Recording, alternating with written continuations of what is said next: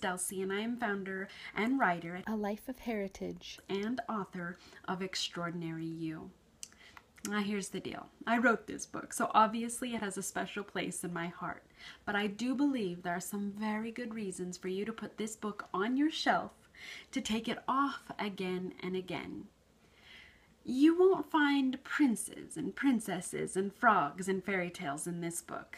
No, although a story is weaved throughout the pages, this book is full of declarations. You remember so well, and the exact same thing happens to you when you get in your airplane of grace. Through the power of faith, you fly to freedom.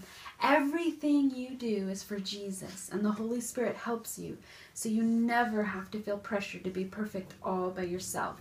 The pressure to be perfect isn't on you, but is on God, who is doing it all through you.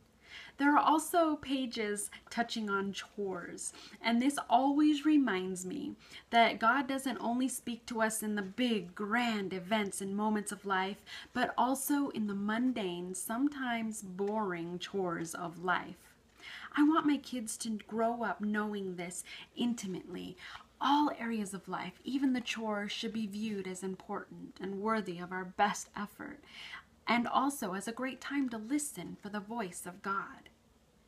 One of my favorite parts of the book is that there's a place in the back of the book where you can write down the first and middle name of the child that you are giving the book to. Never forget what your name means, Shani. It means marvelous.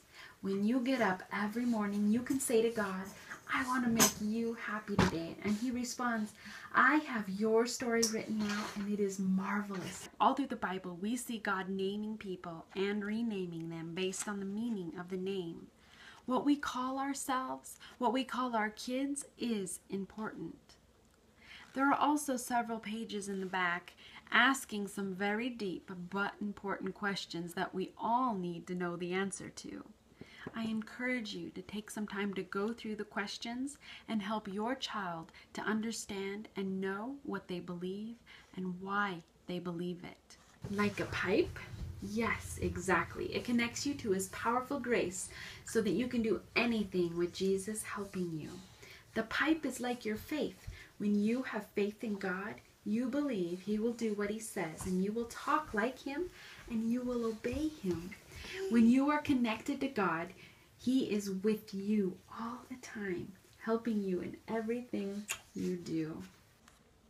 We need a generation to rise up knowing the extraordinary grace that resides in them through the power of the Holy Spirit.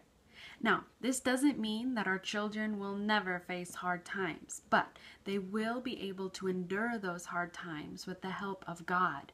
They will be able to look at those hard times without fear, knowing that they have the grace to endure, transform, and shine forth the love that fills them. And now, my dear marvelous Shani, you are extraordinary. But for now, it's time for you to close your eyes and go to sleep. Love you, Mommy. And I love you more than you know. During this week, there are several bonuses that you will want to get in on when you buy Extraordinary You. So please take advantage of them, use them, and remember, you are extraordinary. Your child is extraordinary, but only through the grace of God. He loves you so very much.